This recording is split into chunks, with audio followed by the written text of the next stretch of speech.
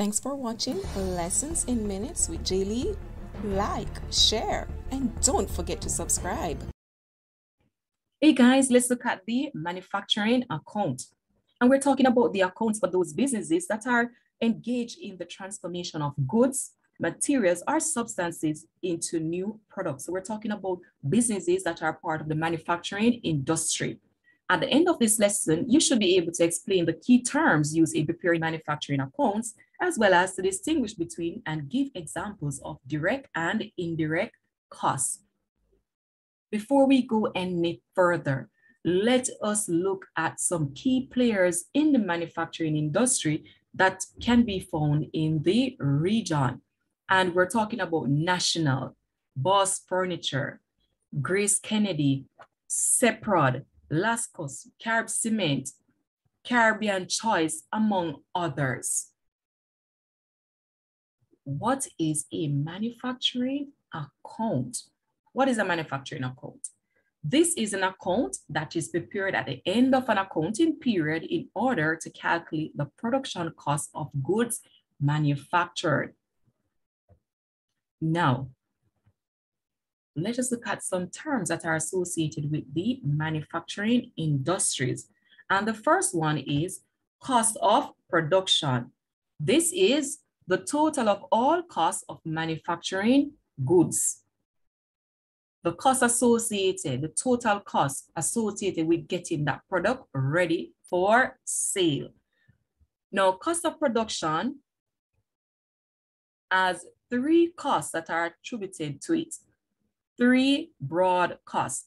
And the first one is materials. And we're talking about the raw materials. And these are the input goods or inventory that a company needs to manufacture its products. So basically, these are resources which are used in the manufacture of any product. Another term or cost that is linked to cost of production is labor. In producing goods, the human capital is very important. So labor is the human resource which uses the materials and equipment and is paid wages or salary. The next cost associated with cost of production is overheads.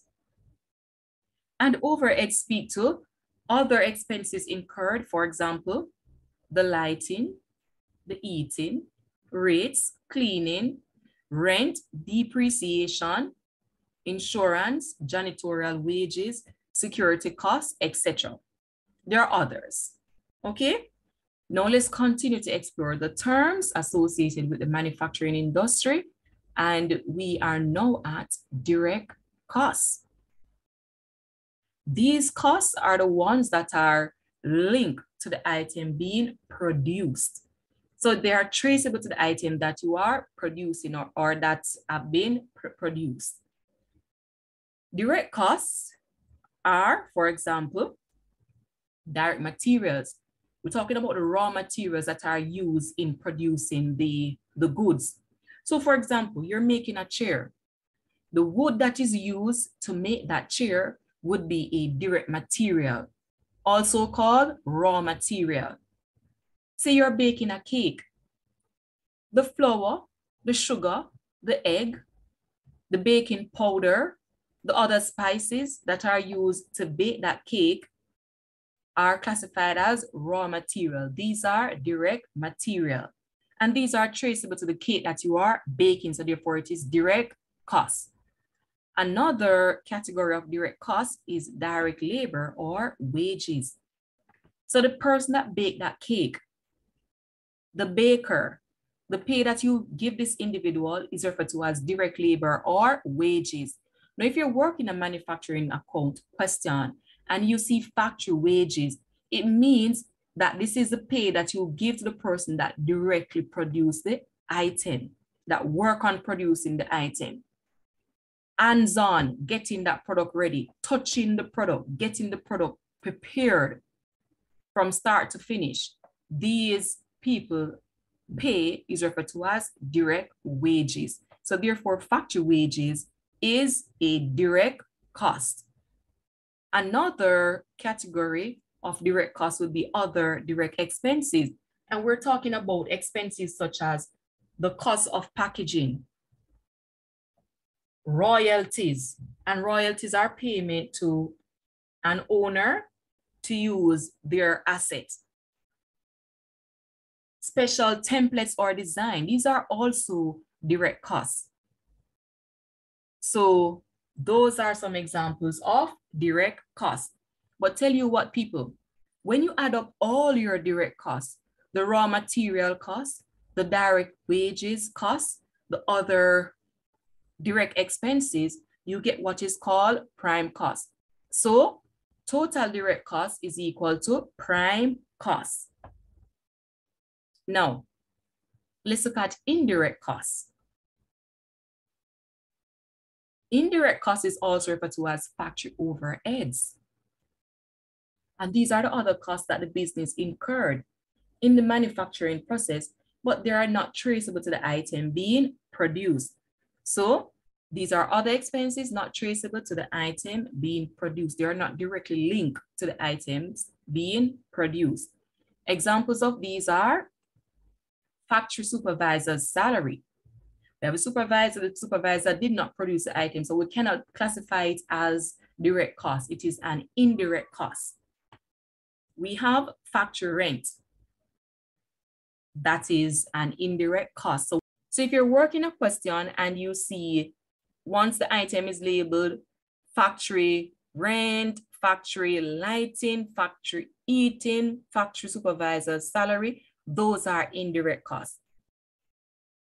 Indirect material, factory overheads.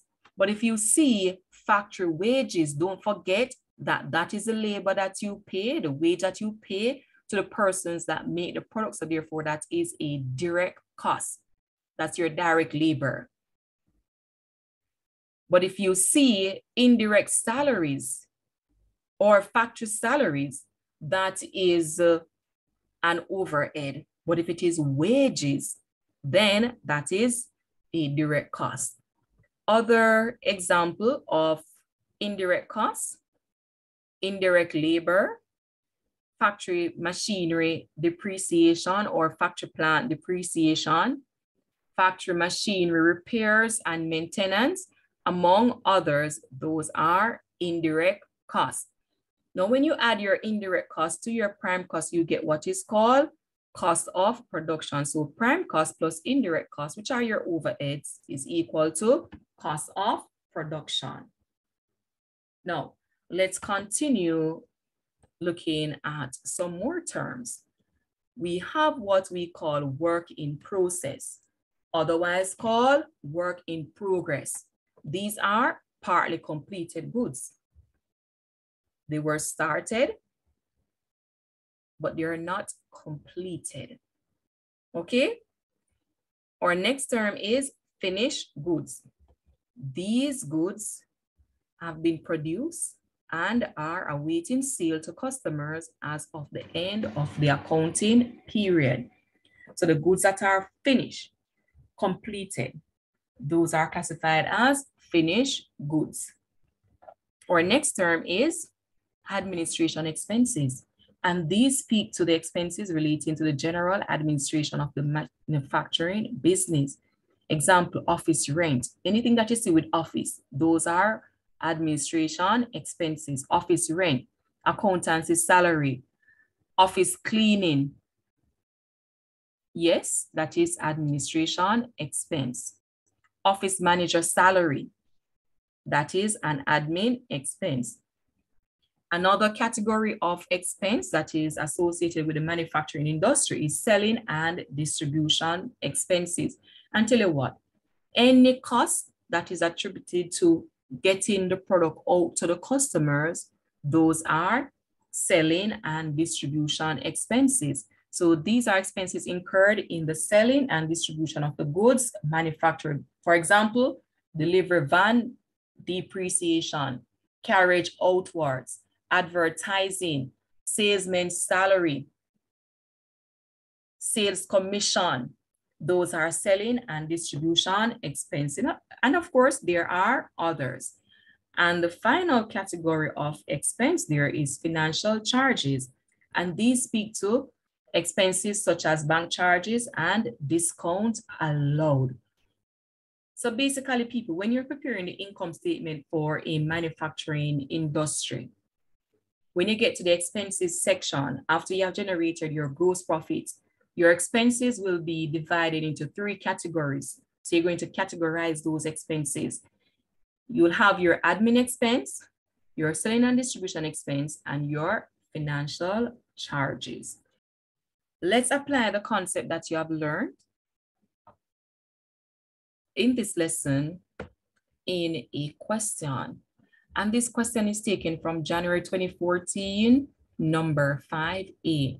And it reads, 5 jam producers set out a list of costs shown on the insert provided. You'll see the insert soon. Classify each cost item as either manufacturing account or income statement. For each item classified as manufacturing account, indicate whether it is a direct or indirect cost. And the first one was done for you as an example. So here we have the insert that was provided, and the columns are number to indicate the item. We have the cost item, and then you are to classify them into manufacturing account and income statement. But for the manufacturing account, if it is a manufacturing account item, you're going to indicate whether it is a direct cost or it is indirect cost. Now, people, remember, the income statement items are basically your admin, your selling and distribution, and your financial charges, while your manufacturing item are your direct costs or your factory overheads. Okay, so let us begin. So the first one was done, which is number 0, factory office expense. That is an indirect cost. That is that factory overhead. Remember, your indirect costs are your factory overheads. Number 1, factory overheads. And this one definitely is indirect costs. Our next item is wages and salaries of sales assistant. What type of expense is this? The sales assistant salary would be categorized under selling and distribution, and that is found in your income statement. So therefore, that is an income statement item. Selling and distribution expense, income statement. Wages of production worker. This is wages paid out to the persons that produce the item. This is directly linked to the item being produced. That is a manufacturing account item, but specifically a direct cost. Depreciation of factory equipment. Yes, it's a part of the manufacturing account. It is not a direct cost, but an indirect cost. That's a factory overhead item.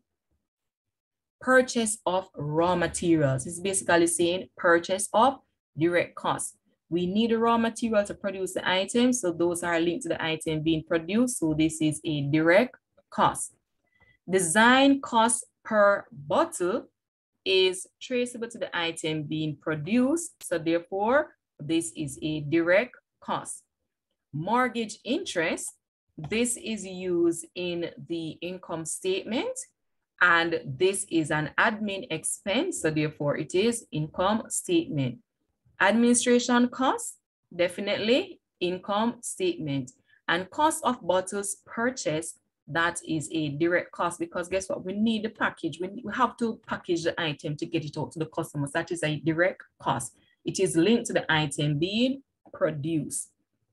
Now that you have been introduced to the manufacturing account, what it is, some key players that are found in the manufacturing industries from the region, the terms associated with manufacturing industries, and you have looked at responding to January 2014, number 5A, you are definitely ready for the next lesson.